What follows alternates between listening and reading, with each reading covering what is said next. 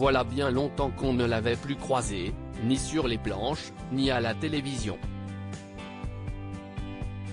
Si est avec plaisir, donc, que les téléspectateurs ont retrouvé Yves Lecoq sur le plateau de l'émission Ça commence aujourd'hui, le vendredi 9 décembre 2022 sur France 2. Face à Faustine Bollaert, le célèbre humoriste a pu faire le point sur sa carrière, mais aussi sur le fait qu'elle était globalement mise entre parenthèses depuis quelques mois.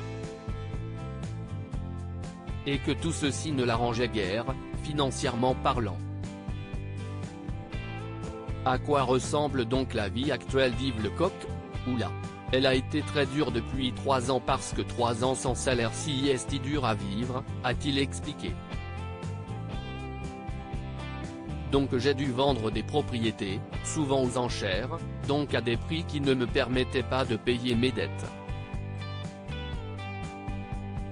Mais j'arrive au bout de mes peines, qui sont des peines matérielles donc ce n'est pas très grave. Et la santé n'est pas si mauvaise que ça. Je ne suis pas encore sauvé de l'histoire mais je m'accroche.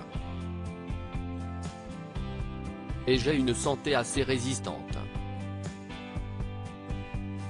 La pandémie de Covid-19 aura été fatale pour celui qui imite Jacques Chirac à la perfection. Son départ de la chaîne Canal+, en 2018, n'aura pas non plus aidé. Je suis endetté par mes châteaux. Ce n'est pas la première fois qu'Yves Lecoq parle ouvertement de ses soucis d'argent.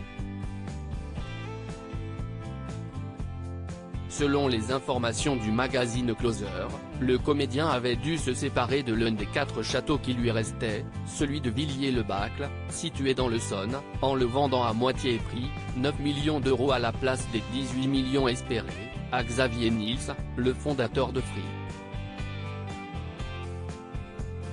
Si est cette passion immobilière qui l'a souvent mis dans l'embarras auprès des banquiers.